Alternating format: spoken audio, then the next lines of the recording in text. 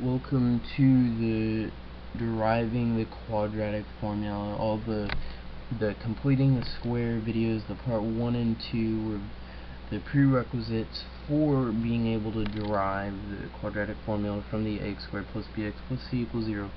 And if you're stuck on those, watch them before you watch this, because this is harder.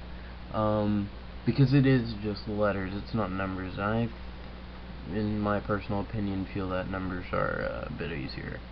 But I'm going to try and go through this and explain it well. I tried to do it. I actually made this video already, and it didn't save for some reason, so I'm having to do it again. It's kind of stressful. It just sucks, because I made it in, the time period or whatever, also the under 10 minutes or 11 minutes or whatever. But okay, so we're gonna go ahead and get started. Ax squared plus bx plus c equals 0. Well, first of all, just like in the completing the square part 2, you have this thing in front of x squared and you want to get rid of it. You want x squared by itself, so we're going to divide by a, right? Okay, so it's x squared plus bax plus c over a equals 0. And then we're going to subtract the one that doesn't have x by it. So, which is, it's the same as the other ones, it's just with letters. Minus c over a. Move it down. Oh my god, fuck out of the way. Okay. X squared plus bax plus, and then remember, this number is where you do the 1/2 times whatever this is, which is b over a, and then squared equals negative c over a plus the same thing. We have to do it on both sides, remember. B over a squared. Okay, so what is this? Well, b times 1 is b, 2 times a is 2a. So this can be b over 2a. I know that looks bad, but I'm just trying to make sure. I was trying to fit it on the screen. B over 2a. And this is going to be squared. What is that? Well, b and then squared is b squared. And then 2a squared is 4a squared. Or, yeah, 2a squared is 4a squared. So 4a squared. So, because you're squaring the 2 and you're squaring the a. So that's how you get that. And it's like that over here too. Remember, it's the same thing. So x squared plus b over a x plus b squared over 4a squared equals negative c over a plus b squared over 4a squared. Okay, what number, or what letters, I mean, this is why I said to learn it with the 1/2, because what letters multiply to get this one and add to get this one? Okay, remember, it's right here, because it's just this number, the one with the single x, times 1/2, which is b over 2a. So x plus b over 2a squared equals, okay, and now how would I add these? Remember, you want to get these the same, so how would I do that? What's the difference between 4a squared and a?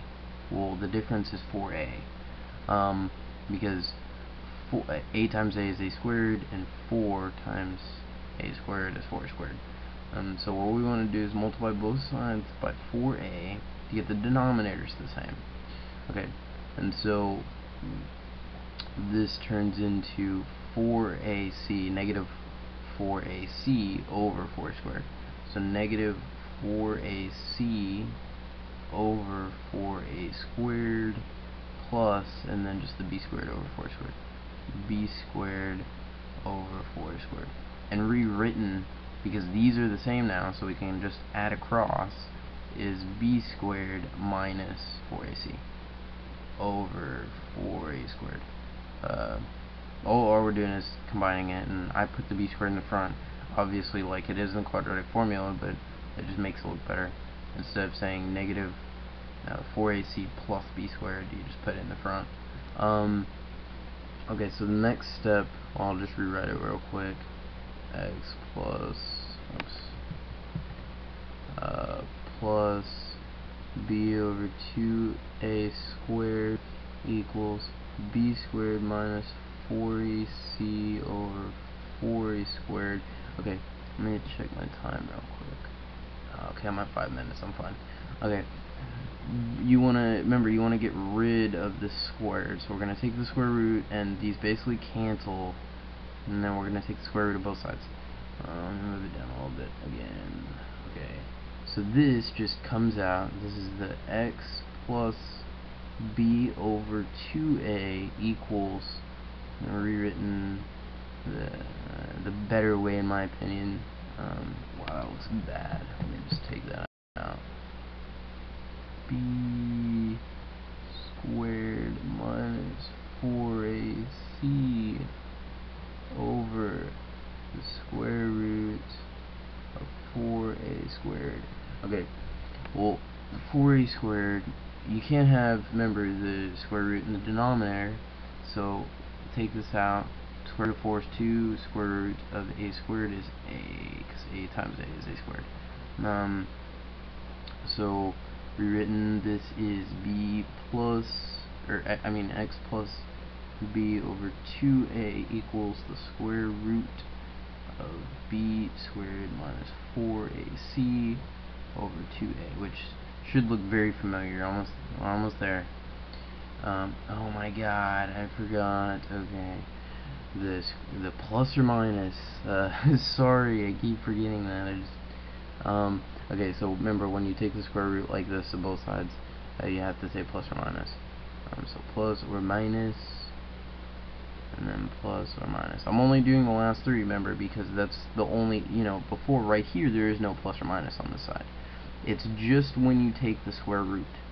When you cancel the squared with the square root on the one side and you have to take the square root of the other side, you do plus or minus. So that's why. That wasn't just because I'm lazy and don't feel like going back up. That's because that's how it is. Okay, so remember, we're solving for x, so you want to get x by itself, so we're going to subtract b over 2a from both sides minus b over 2a.